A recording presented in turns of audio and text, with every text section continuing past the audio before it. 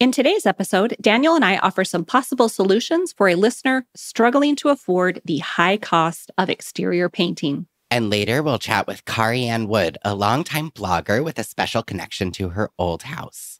But first, I'm Stacy Grinsfelder. And I'm Daniel Cantor.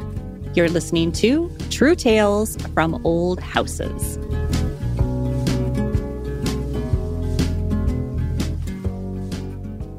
Well, hello, Daniel.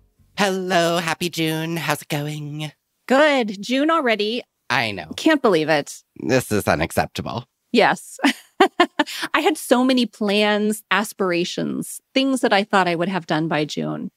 And yeah, it really hasn't happened. Yeah, I feel like I don't even know if summer has officially started and I'm already very behind on my summer projects. So that's how it's going over at the ranch here. Fortunately, it is not the official start of summer. That comes in a couple of weeks. And so we have until then to pretend that we are going to be amazing at everything we choose to do this summer. There you go.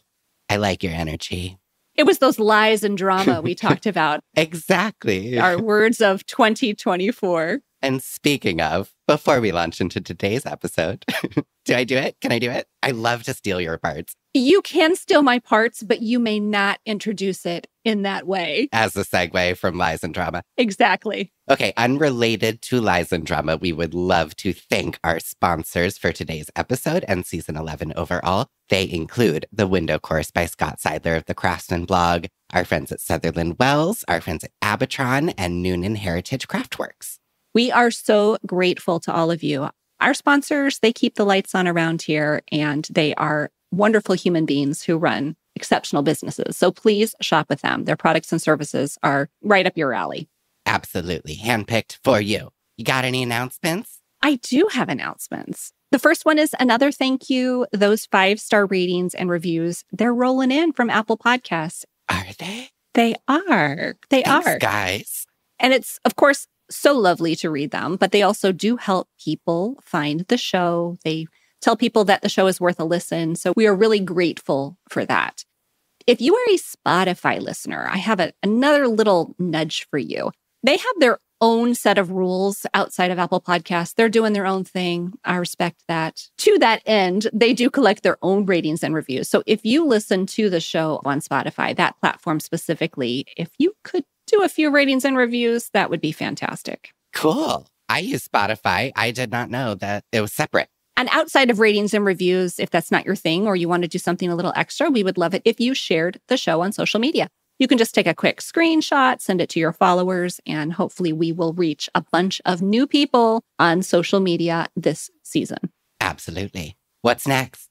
Well, you tell me. I can say we're still looking for listener questions for this season. So over the past 10 seasons, Stacy mostly, but I started a couple seasons ago. We've covered a ton of topics, but it is such a fun part of doing this podcast because we don't know what's going to come our way. And I feel like I often learn things in the course of answering these questions. So keep them coming. You can leave them on our contact form on the website or through voicemail. Right. And speaking of voicemail, whenever you have any thoughts or comments about the episodes, doesn't necessarily have to be a question, please feel free to leave your feedback using that mic icon. We love to hear from you. And it would be really fun to share your voicemails with the True Tales from Old Houses community. Absolutely. And one final announcement. We still have space in the window restoration workshops that I'm teaching this summer. And I just want to make sure that everyone heard that Brad and I, so excited, we were able to significantly reduce the ticket price for those upcoming window workshops at Silver Lake due to some new sponsors. So the new, even better ticket price is $3.99 for a single, or you can grab a buddy and pay the duo price of $6.99. So what does that reduce down to? That is less than $3.50 a ticket. Right under the wire. Check my math. Yes. For that new price, you're going to get over 16 hours of instruction, including lead-safe education from certified instructor. That's me. Brad's certified as well. You'll get breakfast and lunch on Saturday and Sunday, plus snacks. There are also some after-hours excursions. You can go to Letchworth State Park or Wildflower Farm and Micro Creamery.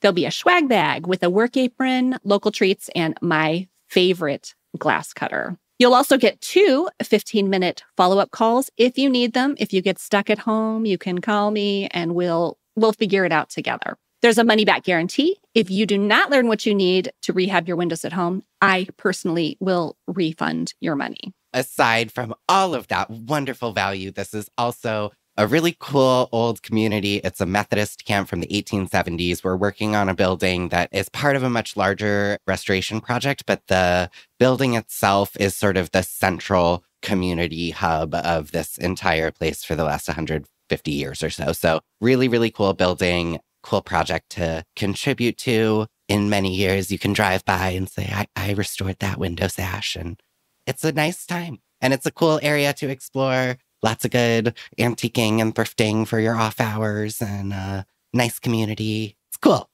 Come for a weekend, stay for a vacation. That's what I always say. Leave your heart in Wyoming County, New York. That's what I always say. Wow, that needs to be on a t-shirt or a hat. Yeah. Anyway. Our ultimate goal is to extend window restoration education. So we want you to take these skills that you learn, take them back to your community. And if we can save more old windows, we will diminish our environmental footprint. We can offer homeowner savings and ensure, of course, a future for more old windows. As far as I'm concerned, as far as Daniel's concerned, I'm putting words in your mouth. You've got nothing to lose. Nothing to lose. I think I said this before, but I think the cost of the window workshop would not even pay for the professional restoration of one window in most places. So it's a good value because it's also fun and you'll make friends. And there's that. Right. So to learn more and reserve your spot, visit blakehillhouse.com. I like announcements. I have not said it this year, but I'll say it again. If you are a nonprofit or you have something coming up that you would like this audience to hear about, then you're always welcome to drop me a line. And if the timing works, then I'll give it a little shout out in that announcement section. Yeah, we love to celebrate cool projects, small victories. Tell us things to announce. I'll get my bugle ready. Your bugle. The town crier now. How would it go over if we just did announcements like that? Announcement 1, hear ye, hear ye. Just so loud. Yeah. Blast out everyone's headphones. There is a window workshop at Silver Lake Institute this July. So yeah, I don't know. How would your town crier voice sound? Obnoxious. That's how it would sound. All the dogs would come running and people would slam their windows shut. What have you been up to? Tell me the home report. What's going on? You wanted to say, tell me everything, but instead you're like, we don't you have only time have 30 seconds to do so. Yes. Yeah, I'm going to keep it really short, keep most of my updates to the mini-sode next week. But mainly what I'm doing is prepping for the window restoration workshop at Silver Lake. So we've pulled some windows, we've put some of the other windows back. I'm ordering supplies, getting all those goodies for the swag bag. So that's where my focus is right now, is windows. I just recently finished up a pretty big property cleanup project. This year at my house, this was the first year that I actually kind of quantified it. I thought, how long does it really take to bring this place back after winter? And so far, I'm up to about 30 hours. Sounds about right. I guess I never really thought about that before. So that 30 hours included basically weeding, mowing, pruning, tree pruning, I should say, trimming. We always have some tree issues after the winter. But yeah, glad to have that behind me. And it looks pretty sharp around here. Nice. I've been kind of doing the same thing and also kind of quantifying in a way I normally don't. That's so weird. So yeah, a couple of weeks ago, I've been so head down on that cottage for a while, but I have my own life as well and my own home that's falling apart around me. So I decided I was going to, for a few weeks, do a night shift of 1 hour when I get back, at least an hour in the yard. That hour every time has turned into 3 or 4 hours. So I've worked a few shifts. It's starting to get better, but I'm sort of at a point with my yard too, where things that I did are now needing to be redone, refreshed, etc. So I just ordered $600 worth of 2x4s for my planters because it's been 10 years. They're kind of rotting. I just got to deal with it. I don't want to plant all my little starters for the 3 tomatoes I get every year before I fix the bat. It's also worth it. Isn't it? Oh, yeah. It just does a lot for your heart and your health to get harvest those 3 tomatoes that you planted. Yeah. Well, we'll catch up more on next week's menu, if that's all right with you. Okay. Much to discuss. All right. And right now, we are going to take a break because listener Q&A is up next.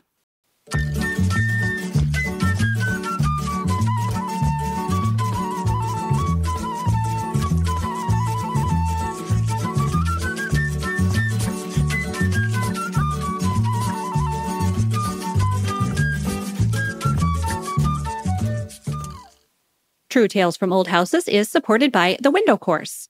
The Window Course, created by Scott Seidler of the Craftsman blog, is a step-by-step, do-it-yourself program that will teach you everything you need to know to successfully restore your wood windows. It's self-paced, so you can go as slow or as fast as you need, and there are also several price points to fit your needs and budget. Now that we're headed into the warmer months, it is officially window season. So now is the perfect time to get ready to restore the windows at your house. And the Window Course has all the information that you need all in one place. Scott is offering his students a special deal. If you sign up for the Lifetime Access Package or Training Package, then you'll also get a free infrared paint remover, which is a $100 value. The Window Course comes with a money-back guarantee, and Scott is offering True Tales from Old Houses listeners a special discount. For 10% off, visit thewindowcourse.com and use the coupon code TrueTales. True Tales from Old Houses is also supported by Sutherland Wells. All of Sutherland Wells products are handcrafted in Providence, Rhode Island, with the highest quality, sustainably grown tung oil. Tung oil, which is native to China, has been used for centuries as a durable finish for wood, metal, and stone. Said it before, I'll say it again. Unlike polyurethane, tung oil finish actually penetrates the surface of the wood, so it flexes and contracts as the conditions change, which makes it the perfect pre-finish or protectant for everything from fine furniture to window sash and sills. You know, I'm a huge fan of the Clarabelle's Plus oil primer combination for window work. I also like the Slicky Wicky, Millie's, Murdoch's. I've tried so many of them. And whatever project you personally are working on, Sutherland Wells has an entire product line. This season, you might be working on siding, hardwood floors, furniture restoration, cutting boards, you name it. So to learn more about the complete product line, visit Sutherland Wells, that's WELLES, SutherlandWells.com. And to save 10% on your first order, use the coupon code TrueTales. I have a question for you, Daniel. Uh-oh. Okay. Do you like exterior painting? Honest answers only. No. No. I don't either. But why do you ask, Stacy? Well, because this week's question comes from Marika. And Marika owns a duplex with her friends in what I think must be Portland, Oregon, based on her Instagram handle, which is Swift.house.PDX. That's Portland, right? I recognize that username. Hi, Marika. Yes, PDX, Portland. Okay, so she lives in one half of the duplex and her bestie's in the other, which I think is a pretty great setup. Oh, it's like a sitcom. How cute. I believe this is a fairly recent purchase, and they have addressed a number of issues with the envelope, including they've done some foundation work, some sagging issues. So they have already worked a little bit on the exterior and done a ton of stuff on the interior. But according to Marika, the exterior is still in very rough shape, and it needs to be painted as soon as possible. She collected 2 quotes. Want to guess how much they were? How big is this house? Well, she said it's big. She describes it as a big old duplex. I'm going to say big old duplex. Okay, I'm going to throw out a really big number to be safe. 30,000. Oh, wouldn't that be nice? The 2 bids she collected were $67,000 and $78,000 to paint the whole thing. Chills ran down my back. Like, I'm not even kidding. Yeah. That's horrifying. That's almost as much as I paid for my house. Okay. That's Right. Now, right, that's a lot of money. And Marika and her co-owners, they do not have that money right now. They also do not qualify for a HELOC at this time, a home equity line of credit.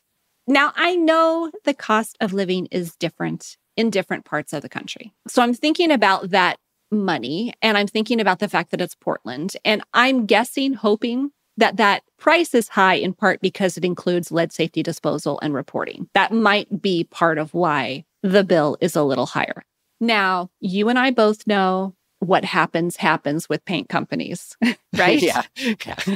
Don't ask too many questions. Let's not get crazy. There's what we think is happening, there's what they tell us is happening, and then there's what is really happening. I'm not saying that paint companies are shifty. I'm just saying when it comes to old houses, there are some things to consider when it comes to painting. The price of paint has also increased, so naturally the cost of painting a house is going to increase. Anyway, Marika and her friends are committed to having the house painted, which is they're wonderful stewards, it sounds like.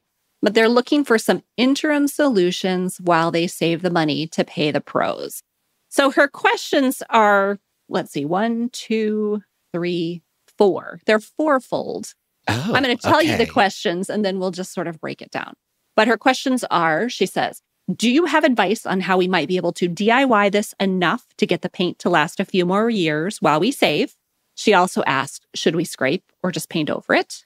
Third part of the question is, do you have recommendations for an inexpensive paint sprayer or 30-foot ladder? And the final part of the question is there a good tutorial like Daniel's interior paint tutorial? A lot of questions within a question. I have one of those. Okay. You do. You probably wrote it in 2012, right? I should really look at my own blog every now and then. Okay, we can do this. So let's break that down just a little and talk about the first one. So do you have any advice on how we might be able to DIY this enough to paint to last a few more years? Now, I'm going to throw something out there right away. This is not a DIY solution, but this is what we did for our house, which we also had fully painted by professionals. And when I total up the price of having that done, it's pretty darn close, Marika, to what you were quoted. So we did ours in stages. The first year, I had all the trim around the roof painted because that had been pretty well destroyed when we got our new roof. And then the next year, I had the front and one side painted. And then the third year, I had the other side and the back painted. And how I chose to do that was I didn't want it to look completely insane, partially painted. But then again, life is what it is. This is how we do things sometimes. So I picked the front, what people would see mostly, and then I picked the most exposed side. So I actually had kind of a joke with my neighbors that, one of them had premium view, the painted side, and then the other neighbors had, regular view. And that's how we got through it. That's how we paid for it. We did it in 3 years' time, paying for it in stages, and that worked really well. So that is not exactly what you asked for as far as a DIY solution, but that's what I've got for you. So consider that. Mm-hmm. I mean, I think that advice to potentially do it in stages definitely holds for DIY as well. So I've kind of tackled my house one side at a time, which is both removing the vinyl and then dealing with the wood siding in whatever form that takes underneath. So yeah, just keeping it kind of approachable by doing one wall at a time instead of trying to tackle this whole house and its many, many walls with its various additions and things. There's a lot of walls. So I think that's really good advice. I guess on a practical level, as a homeowner, you are allowed to do your own lead paint work. So in terms of scraping and stuff. The EPA does have a really nice PDF for DIYers about lead safety. And I'm going to drop that in the show notes. That's super helpful for anybody who's doing some painting. Zach Academy, they offer vocational training, which is the lead safety training. That's the training that you took, Daniel, and that I took as well, and Brad. That runs around $300. If you're talking about a DIY solution and maybe you want it to be your actual solution, not just an interim one, then it might be good to go and take that training. And the reason why I say that is because I believe, actually, I know that in Portland, you are more likely to have your actions reported to the city. And that feels true. Yeah, when it comes to painting and removing lead paint. So I think it's a great idea. We all have to make our own decisions, but I think it's a great idea to get that lead safety training and do what you can to follow those guidelines on the exterior. Mm-hmm. That's just me, though. Go ahead. If you do choose to hire the work or parts of the work, hiring them for one elevation isn't necessarily a bad idea, if only just to see the quality of the work. But this is one of those jobs that it's obviously very expensive. It's not something you want to redo more than you have to. So this is one where really, truly try to find references, examples of past work. I don't want to see a paint job that was done a year ago. I want to see a paint job that was done 5 to 10 years ago. There's a lot of range of quality, especially if you have any kind of like rot or anything that's going to need to be repaired in conjunction with the paint job. Just, make sure that if you are paying for this work, it's good work. Agree. Sure. Absolutely. I already forgot the other parts of the question. Well, we kind of answered that in twofold. We got into the first two parts of the question. So we talked about DIY interim solutions. She also asked, should they try to scrape it or just paint over it? So do you have any thoughts about that? Yes, I would say I never really get concerned with things being brought back to bare wood. Certainly you could do that, but it would be an enormous effort. Basically, I think generally scrape what's flaking off already. No sense in painting over stuff that's not adhered. Along with that, a product that I really have found a lot of success with for exterior, and it's pretty much made for this, is Zinsser's Triple Thick Peel Stop Primer. As far as I can tell, it's basically glue. And so if you have any areas where you've kind of scraped as much as is scraping, but you're concerned that it might continue to peel, which does happen, this is a really good primer for just kind of like almost gluing the paint back to the surface of the wood. It's held up really well for me. It's easy to use. It's, it's a can of primer. All right. So the third part of this question is, do you have recommendations for an inexpensive paint sprayer or 30-foot ladder? And again, I'm going to stray from the question because I personally love renting a boom lift for this type of work if you're going to go high up on the second. I know that it's expensive, and I guess what I'm doing and when I consider expenses is I consider the expense of this professional painter or, my own time, which is worth money. And I think renting the boom lift will keep you nice and safe. It's very fast. You don't have to be scooting a ladder over anywhere. And a 30-foot ladder is heavy as heck. I can tell you that right now. It's going to take you and all your neighbors to move that thing around, even if they're big, strong people and you are a CrossFitter who likes to lift ladders for fun. It's a lot of work. It's heavy. It's so hard to balance too. So even if it's not the weight, it's like once it starts to list and then it's like falling and then you have a 30-foot ladder in the road. Not that I've ever had that happen. No, not at all. I think the boom lift is a really good suggestion for sure. If you're in a narrow spot, you can use the scissor lift, which goes in between buildings more. So if you're in a city, sometimes the houses are too close for something like a boom lift. But anyway, go ahead. Boom lift is not always practical, or scissor lift, depending on how your house is oriented and where it's located. So for instance, I don't think I could ever have a boom lift here unless it was in my driveway, which would not help at all for the front of the house or anything because I'm on a busy road. There's no parking on the side of the street. Like, it won't happen. Another option is, and I'm a little speaking out of turn because I don't totally know how this works because I've never done it, but I'm pretty sure you can hire a company to come in and put up scaffold, and you basically rent the scaffold for a certain length of time, and then they come take it down when you're done. And so I think I'm probably going to end up doing that for my house. It's going to be a little crazy, but I think that's kind of my only choice, especially when you're doing a lot of prep and stuff. Doing that from a ladder and having to move that ladder constantly, it's going to be a nightmare. So staying safe is really important. That's why we don't really recommend a ladder at all, honestly. And then the next part is the paint sprayer. I have a really low end, I think it's a Graco sprayer. It's fine, but it's never worked properly with a 5-gallon bucket. Okay. So I'm not going there. But you have the kind that, you stick the hose in the bucket. You're not filling a chamber. Okay, that's interesting. It works both ways. It has both a chamber and it has the tube, but I've never gotten the tube to work properly. Interesting. Okay, so I have, because she asked for inexpensive, I actually have 2 professional paint sprayers. They are both Graco.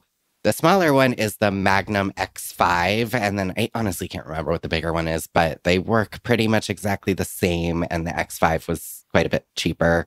Essentially 2 types of paint sprayers. One will have like a little chamber that you fill with the paint and then spray. Those tend to be a lot more user-friendly, but for a job like this, forget it. You're going to be filling that thing constantly. It's not going to do what you want it to do. What you really need is something that's going to draw the paint directly out of the bucket of paint. You'll probably be using a 5-gallon bucket because you're painting a house.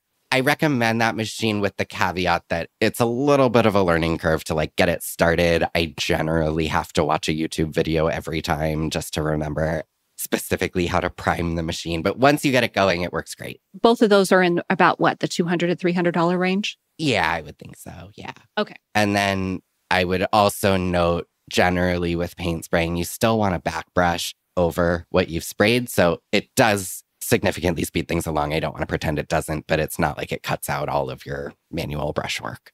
So to wrap this topic up, Marika also asked, is there a good tutorial? And I found one for you, one that I'd read before that I really loved. And it comes from the My Old House Fix website. And I'm going to put that in the show notes. It's called 9 Critical Steps to Ensure a Long-Lasting Paint Job. And it is based on a lot of excellent advice from OG painters in the preservation world. I recognized some of the information. It's written by Christopher Hewitt. He's been a guest on the show before. Yeah, he knows the stuff.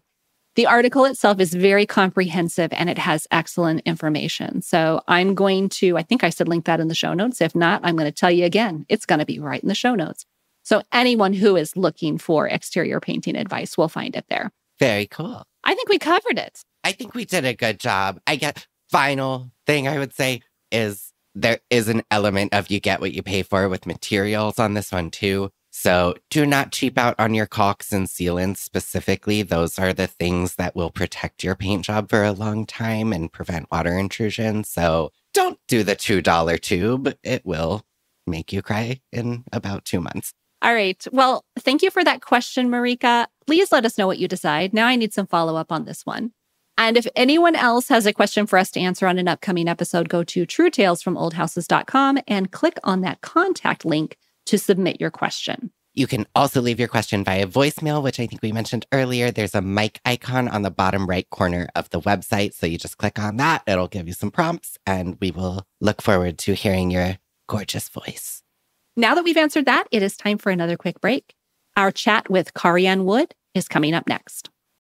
True Tales from Old Houses is supported by Abitron. Stacy, you and I, we love our old houses, our big old wood houses, but we cannot talk about them without eventually acknowledging the challenge of rotted and damaged wood. Windows, doors, columns, balusters, any other wooden features will ultimately break down if exposed to the elements for long enough. And Abitron products can help. Now, for years, I have turned to Abitron's liquid wood and wood epox to make durable, cost-effective repairs on my own wooden doors and windows.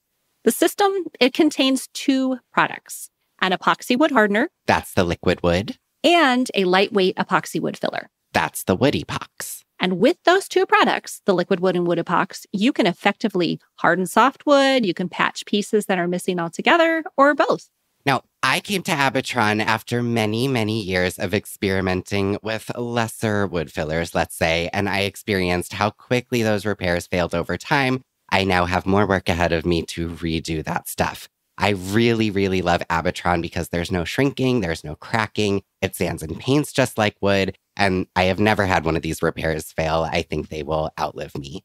Visit Abitron.com for all of the product information and to order directly. And available exclusively to True Tales from Old Houses listeners, that's you, Abitron is offering a 10% discount if you use the coupon code TRUE2024.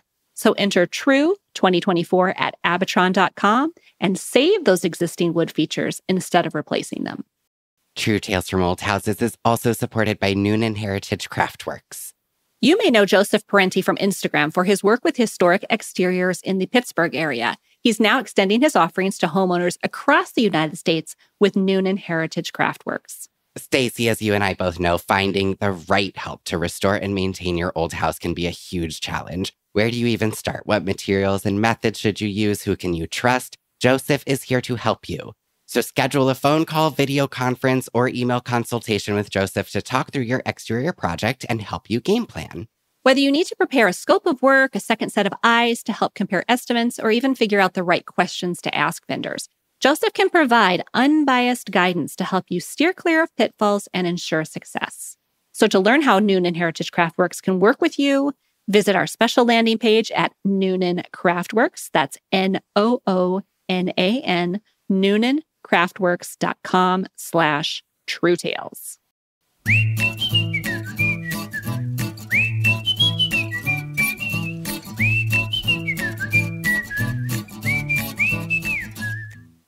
Our guest today is KariAnne Wood. KariAnne is the longtime writer of a successful home and lifestyle blog called Thistlewood Farms. After many years of city living, she and her husband returned to her hometown in Texas and settled into a very familiar old house. My name is KariAnne Wood, and I am so excited to be here. I write a blog called Thistlewood Farms, and you can find me anywhere online, all Thistlewood everything. And I love DIY projects. I love making over rooms. I love old houses, and I love vintage finds. Welcome, KariAnne.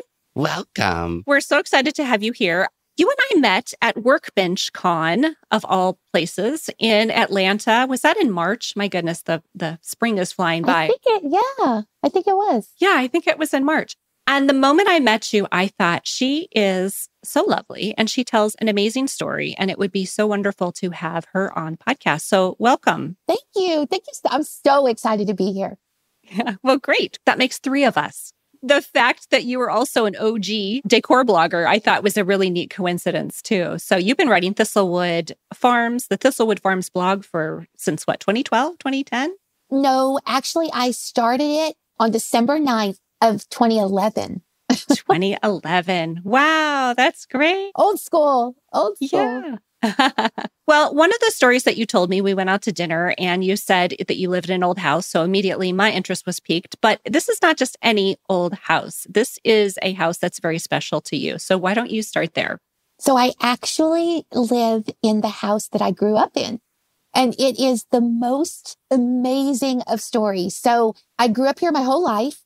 I got dressed for my wedding right in the bathroom, right across from us. I'm sitting in my dad's office chatting with y'all from my dad's office. I had my first kiss with my husband right out here on this curb, and so many amazing, incredible memories. And I'd say probably now it's been about 10 years, my dad passed away and the house was too much for my mom. And so my mom sold the house and I was devastated because, of course, so many memories and joy and happiness are all here within the walls of this home. And I went on a goodbye tour of the house. I said, goodbye, dining room. Like, it was nice chatting with you at Thanksgiving, and goodbye, living room, and goodbye, upstairs bedroom. And then I left the home. And about 5 years later, we were living in Kentucky at the time. About 5 years later, we thought we're going to move back to Texas. And I wondered if the people that owned the home would sell it back. It wasn't on the market. And so I randomly, out of the blue, just called him up and I said, hey, like, what's up? Like, I used to live in your house. Would you sell it to me? And in amazing, incredible news, she said yes. And so it wasn't on the market. There was nothing at all. I mean, she just said it was very fortuitous timing. They were going to move. And so we ended up moving. We bought it back. And now I'm living my dream. I live in all the rooms that I used to live in growing up. Wow. What a story. I was doing a little research for this episode too. And I thought, Daniel and I recently had talked about sort of our childhood upbringings and things like that. I just found out that one of my childhood homes, and don't feel sad yet, but it was actually just torn down. It was razed. Yes. Somebody sent me a picture and they're like, so it's gone. I was like, oh my goodness, it is gone. It was just a little house, but I just was thinking about how much you wanted to live in yours. Nobody could pay me to go back to that house, so we're fine. But truth is, of course, your house holds very special memories for you. So it must be wonderful being back there. Do you have siblings? I do. I'm the oldest of 5. And of course, the best, yeah, 5. Of course. So, well, I'm the youngest, so I have a soft spot for youngest.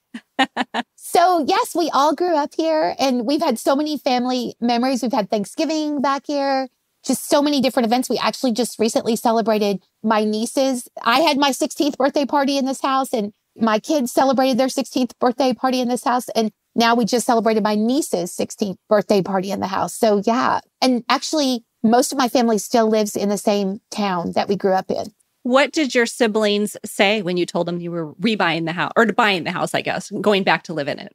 I think they were all really excited. My mom's reaction actually was the most interesting because this is so shameful what I'm about to say. But when I was growing up here, my mom, in my opinion, made a very unfortunate design decision in that she put a wall up that divided the kitchen's pretty massive.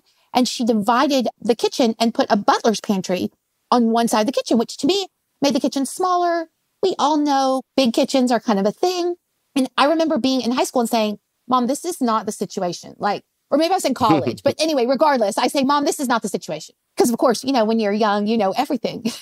Oh, sure. So yes. The day that we buy the house back, I call my mom and I say, hey, Mom, I'm standing in the kitchen. We have the keys. The house is back in the family. And my mom is like crying. She's like, this is so beautiful and wonderful. And I go, oh, well, you're about to cry. Hold on.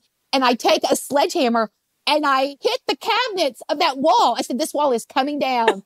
So we proceeded to take that wall down and we remodeled the entire house actually. But that was where it all started. She said, you're getting rid of my butler's pantry. I'm like, yes, I am. Yes, I am.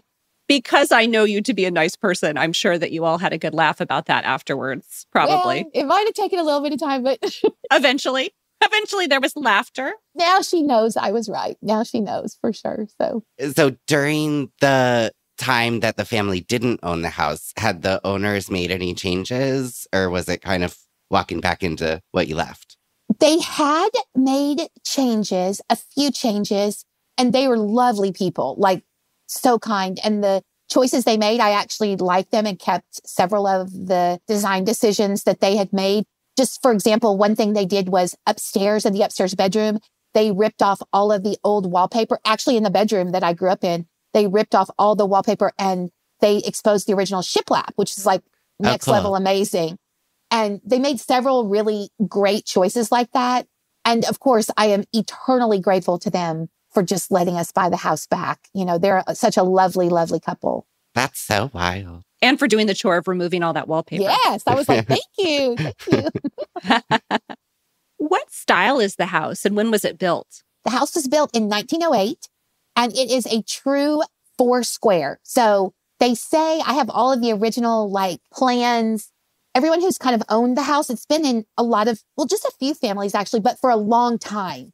And so they kept, and originally the house was just, of course, 4 rooms on the bottom, 4 rooms on the top, but it's been expanded on since then. Mm-hmm. And it used to be the original postmaster's house for the town that I live in, McKinney, Texas. And so it's been on the local home tour a couple of times. And in interesting news, 2 sets of families that used to own the home have come back for tours of the house and given me things that were in the house, which is really cool, you know? So for example, one of the families that used to own the house, they came back and they gave me a marble urn that was outside in the garden. And so now it's I put it back in the garden. Neat. With a little pedestal out there. They also gave me their dad was a pharmacist and my husband is a pharmacist. So they gave me a really cool mortar and pedestal. That was actually an ashtray, but like, hey, I'm going with it, whatever, you know? Herbs, cigarettes, whichever. We love a multi-purpose. You got to be efficient with that cabinet space. Listen.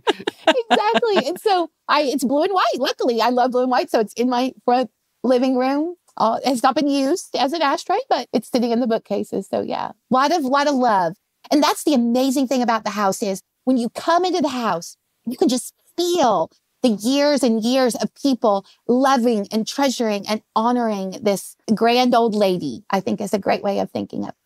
Do you ever hesitate to change things because nostalgia hits? Oh, that is a great question. Well, I'm kind of a bold person, so I might have a tiny bit of hesitation, but I really wanted to make the house mine or my family, our own. And so I definitely have made some bold choices. For example, I'm looking at a fireplace in this office right now that I painted navy blue. And there also were some other, I think, kind of bold choices that I have made. But the amazing thing about living in the house that you grew up in is around every corner, there's a memory. I mean, it's so next level. So for example, I'm talking to y'all right now. And if I were to flip the camera down, I'm sitting at the desk that my dad's desk.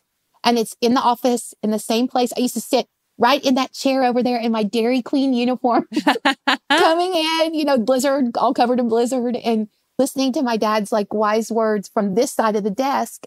So certain things like that, I just can't bear to get rid of because they're so special. But I have definitely made some changes to the home. Well, now that you said Dairy Queen, I must know, blizzards or dilly bars, which are your favorites? Oh, hello, Captain Obvious, like blizzards, please. Daniel, have you ever eaten at Dairy Queen? Have you had the Dairy Queen specials? I have eaten at Dairy Queen a couple times. We don't have them, I don't think, around here. But my mom is from Minnesota, and it's a big deal in Minnesota. I feel like I'm more aware of Dairy Queen than my experience with Dairy Queen justifies. Well, they're kind of a Texas like staple. Like if you know, you know. Like if you're raised in Texas and you lived in a small town, you know. Like the Dairy Queen is the situation. And I am the best blizzard maker that you... Bold statement. Bold statement, right. I know. Believe in yourself. I love it. The confidence. We'll call this the tangent portion of our interview, right? Yes, exactly. So you changed the kitchen. What other types of things have you changed in the house? Oh gosh, let's get our checklist out. We changed the bathrooms. We changed, of course, the kitchen. We knocked down several walls. We updated the staircase. We, of course, kind of consolidated all the air conditioning units. We've painted the exterior. We've added a new roof. We've completely redone all the landscaping. I think that's it. How long have you lived there now? 6 years. Oh, 6 years. Wow. That's so much progress in 6 years. Well, I mean, when it's what you do for a living, like when you're a home decor blogger, and actually I'm about to completely redo the heart of this house, the most or what I consider to me the most beautiful feature of this home is there's a large central staircase. And the thing I like about it is you kind of discover it. So you come into the living room, there's a large living room with a dining room, and there's vintage French doors that separate the dining room from the living room. And the molding, of course, let's go 15-inch moldings. I mean, like, just so beautiful. 1908. Yes. I see you 1908. So you walk back through a French door and kind of discover this staircase, which is truly the heart of the home with this incredible, beautiful molding. There's a little hidden room, of course, under the staircase, beautiful newel posts, like these banisters. And you walk a flight of stairs and there's a great landing with a window seat that runs the extent of the landing where I used to sit and read Nancy Drew books, giant window that overlooks the backyard. And then you continue up. So the staircase is kind of like a U, I guess would be in it. Yeah. And so we're about to redo the staircase and we're mimicking the molding that's on the original part of the staircase downstairs, carrying it up the top of the staircase. Okay. So I know. I hope is as cool. I hope it's as cool as it is in my brain. I'm sure it is. I love that. Like, I think we learn in our, Old House Academy that you peel off layers, but I think people are really afraid to add layers, and particularly adding kind of like ornamentation and formality to these houses, I think is often a really nice thing that you can add to put your stamp on it that's not going to get torn out in another 20 years when the style has changed or whatever. It goes. That sounds really nice. I support you. That's what I'm saying. Good. Thank you. And for example, the banister is so lovely, and some people might have painted it, but I just couldn't. I just love that beautiful old wood. And it's like I've run my hand along that banister my whole life. And so we've oiled it and refurbished it and done all that, but we didn't paint anything that, paint any of the wood. Like we left the wood intact because now I did paint the brick in here, but it was a hideous color. It was not cute at all. And it wasn't like beautiful old brick that I painted. But for the most part... No judgment for me. Yeah. Oh, good. But most of the original features to the house, we have left those architectural features intact. So yeah, it is an honor. It's like I just consider myself like the guardian of it to pass it to the next generation. Yeah. To piggyback, I guess, on Daniel's idea of adding ornamentation, I've been having the struggle in my own house. And obviously this interview is with you, not with me. But since I have you, the two of you here, I have a question for you both. The question is, so my house was considered built in high style as well. It was a summer house for someone, and it had the typical living area. And then we had the servants' quarters, right? So to me, I feel like the servants' quarters, that is, yes, that's a period in time of history, but we're not going back there. That's not going to be the way we're living now. So I've been considering adding some more ornamentation to that area in the house, especially down the hall, to make it better match the rest of the house rather than seeming like, an afterthought. And so I don't know. I've been struggling. Like, do I do it? Do I, all of it could be removed. So there is the do no harm aspect, which wouldn't be a big deal. But I've been struggling with that because I have two of my boys, their bedrooms were back there. And I just felt like they were in no man's land. It's like, here, the rest of us are in the pretty house and this is where you live. Well, and they were the servants. Yeah. She sent them away now internationally. Right. And they were middle children, so they can work that all out in therapy. But yeah, so I mean, what are your thoughts on something like that? But I guess, what is your thought about bringing something up to reflect more of today and moving forward? I think personally, just myself, my own design choices, I don't really have an issue with it. I think, when you visit older homes, some older homes have incredible architectural detail and some don't, depending on really, I think whoever built it, the amount of disposable income they had at the time. So for example, I'll just give you the perfect example of this. We have really high baseboards throughout the home. And I think they're maybe 10 inches tall. And in the room I'm in now, because it was really an add-on, the baseboards were short. And so we went through and mimicked the baseboards in the rest of the home. I think anytime you're mimicking something else that's in your home, and making things feel more, I don't know, congruous. Is that a right? Cohesive, maybe? Cohesive. Yeah. That's much better. Much better. Okay. Much better. Yeah. Right? I know what you're saying. Because I always think in my mind, maybe that person probably would have made that design choice. But back in the day, nobody had money to put 12-inch moldings throughout their entire home. Like it just wasn't the situation. And so to me, I feel like I'm kind of honoring their original aesthetic, but carrying it through the rest of the home. Yeah. And that situation makes a lot of sense to me. I would do the exact same thing. In fact, I did in my kitchen. Same thing. I had a 40s kitchen in a 1800s house. And when we changed that, we made the moldings better match what was already here. I guess what I would say is I like when houses maintain the hierarchy of, like in my house, the whole first floor has the same moldings profiles, except for the kitchen, where they're also stunning and big and bulky, but they're not the same. And then you go upstairs and they get a little simpler. And then by the time you reach what is now the laundry room, which was probably like a sewing room or something, they're like much simpler, but they're still fancy. And so I think as long as you're sort of maintaining still some sense of there being like a reduction in intricacy as you reach those more modest rooms, like I don't think there's anything wrong with adding to them. Just don't make them fancier than like the ballroom, right? You know? Right. That may not be the place for the chandelier. I got it. Right. That's my hot take. One of the things that we did here in this house is there was kind of I feel like over the years, there was like a mismatch of styles where people had come along and added like that decade's style. And I tried really hard to go take it back with a little bit of a modern twist sometimes. But for example, I'll just give you one example. In the kitchen, there is molding. And then above that, there was probably, I don't know, maybe 2 or 3 feet of skip troweling where someone had come up and done like plaster kind of almost. And my guess would be maybe in the 60s, 70s, somewhere in there. And so it did not match the rest of everything going on. And so I knocked that down and put up just plain drywall to be respectful to the time period. Because back in 1908, I don't feel like people would have put skip trowel. It would not have been a situation. And it's so easy to clean in a kitchen, right? I know, gross. I'm just picturing all that. Yeah. Just wipe it right down. All the grease and lint and stuff from all over the house stuck to that. Yeah. I think you made the right choice.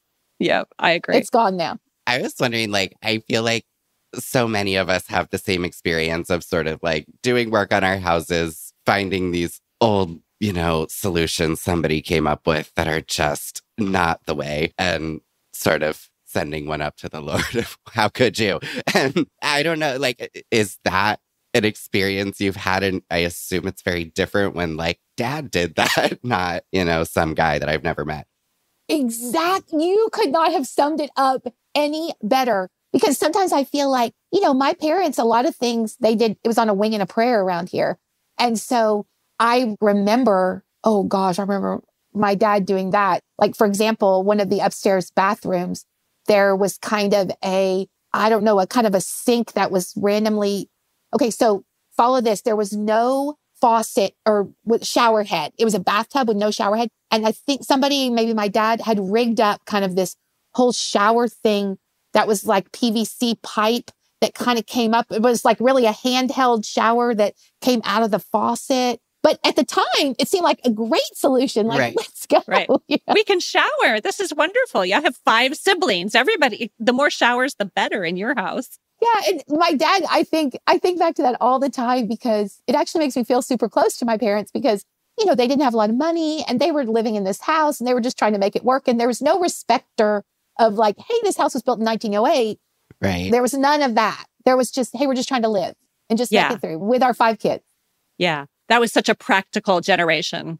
Was that shower situation still there when you got the house back? I love that. And I hope you've kept it to this day, right? Shockingly. Shockingly. that was the only thing, and to that point, not the shower, but that bathroom, it had, y'all know when I describe it, y'all are going to be like, I see you. It had aqua tiles on the floor, and then it had these butterfly tiles on the walls that were interspersed. They were maybe 4x4 tiles, and they were interspersed with white. So you had white tiles. Every now and then, a butterfly would pop up. And I have stared at those butterflies my whole life. I mean, I put my Merle Norman makeup on. I've teased my hair to, the skies. Merle Norman. I forgot about that. I know, right? And it was like this thick when you didn't need that kind of makeup. It was like this thick and you're putting it on in front of a fan because, right. Oh, by the way, I forgot to mention when I was raised in this house, there was no air in the house in Texas. Oh, yeah. And so you'd stand in front of a fan and I'd just think like, oh, I've just got to get this makeup on. And I'd stare at those butterflies. And so when we remodeled that bathroom, I asked the tile guys, hey, is there any way, can y'all save some of these butterfly tiles? And they saved 2 of them for me, and I framed them. Oh, that's neat. Kind of as an homage to all the makeup applying butterfly staring days, so. Right. Now you remember. Every time you see them, I'm sure. That's right. That's right. Oh, wow. And is your mom still living? Oh, yes. Yes. Okay. Over here all the time. Is she like better than it's ever been, or does she question your choices? I think she just accepts it. She has strong opinions. I have strong opinions. And I love my mom. Like I love her. And I think there's a lot of things she wishes that she could have done to the house, and she had big plans and big dreams, but she had 5 kids, and it was just, and she was trying to put us all through college. And then I think right when they potentially could have done some stuff to the house, then my father passed away. And so I think she's happy and she sees that the house is so happy. So I think that makes her happy. And I love my mom, and we have had the best conversations kind of cozied up in the living room where we used to talk when I was young, so there's a lot of gold. But I think every now and then I'll do something and she's like, oh, I know one thing. Oh, I know one thing that she was not about. So apparently this style of home, I'm not sure exactly, you asked me what type. I've heard people say it's a Georgian home. I'm not sure, but apparently historically Georgian, and I don't know this for a fact, so feel free to correct me in any way, but that Georgian homes on the exterior do not have shutters. When my parents bought the home, they took the shutters off. Again, big opinion when I was, 18 years old, that I thought it should have shutters. It's a very father of the bride looking home is a good way of explaining it. With like, the house, the square house, the columns in the front, the big porch leading up. And so I always thought it needed jewelry. It needed some shutters. And not only did I want shutters, but I wanted, as if I live in Nantucket or something, I wanted those little shutter clasps that you put on to like, as if there was going to be shutter dogs. Yeah. They're called shutter dogs. Yes. Yes, that's the term. And so when we had the house painted, I added shutters and shutter dogs. And the look on my mom's face when she came over here. She was not into it. Like, we threw those away.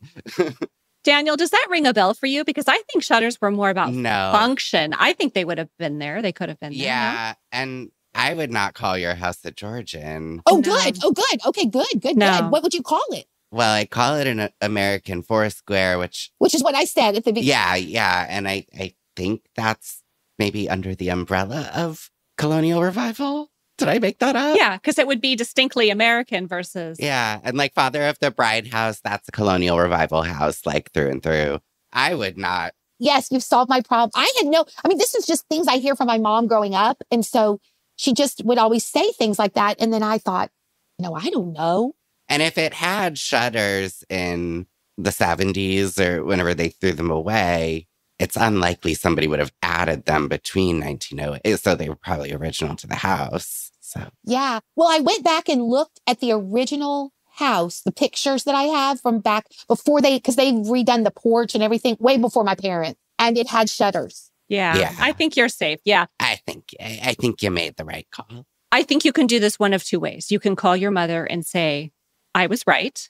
Or you can say nothing, but when you go to bed tonight, you can assure yourself that you made the right decision. I think I'll pick option 2. I would too. No, and I'm sure your mom's great. It sounds like you have a similar relationship with your mother that I have with mine. And so I could call her and tell that to her, and she and I would get a good laugh. But yeah. Yes, for sure. Go to bed peacefully at night, knowing that shutters belong on your house just fine. I actually have the coolest story about, so I'm a big yard sailor, thrifter, all of that stuff. And right after we bought the house, it was maybe like a year I went to a yard sale that was maybe 2 blocks over. I found this really cool dresser. I have a story all about this on the blog, but I found this really cool dresser and I brought it home and I opened up the drawer and I kid you not, I could not make this up if I tried. In the drawer was a copy of the plat, of the blueprint plat for this neighborhood. Oh, wow. Wow. It wasn't the original, but it was an old copy that was probably, if I'm guessing, maybe like 1950, 1960, somewhere in there. And I, of course, pull it out and I frame it. It's framed in my living room. And it's called we live on Wattle Street. It's called the Wattle Street Edition. And there is like the blueprint with like our house. Like, I was like, if that's not a sign, if that is not a sign, I don't know what is. Oh, that is so neat. Wow. That's wild. Well, believe it or not, we are out of time. So I knew you would tell a good story. We were going to have so much fun today, and we sure did. Before we end, would you please tell our listeners where they can find you to follow along with your projects, to learn more about you, that kind of thing? Yes, I would love it if they followed along with me at thistlewoodfarms.com. They can also find me on Instagram at Thistlewood, and of course, Facebook, TikTok, all the socials, wherever they consume social media. Wonderful. Well, KariAnne, it's been a pleasure having you here. Thank you so much. Thank you so much for having me. Y'all are hilarious. I love this. Well, good. We do our best around here. Thanks again, KariAnne. Thank you so much. Thank you. Thank you for listening to True Tales from Old Houses, and thank you to our guest, KariAnne. If you love this episode, just let us know. Drop us an email, leave us a voicemail, or please consider leaving a rating or review wherever you enjoy your favorite podcasts. To continue the conversation, join us on Facebook and Instagram at True Tales from Old Houses, and you may follow us individually. I'm at Blake Hill House, and of course, at Daniel Cantor. And to learn more about everything we discussed in today's episode or request a transcript, visit truetalesfromoldhouses.com. See you on the mini.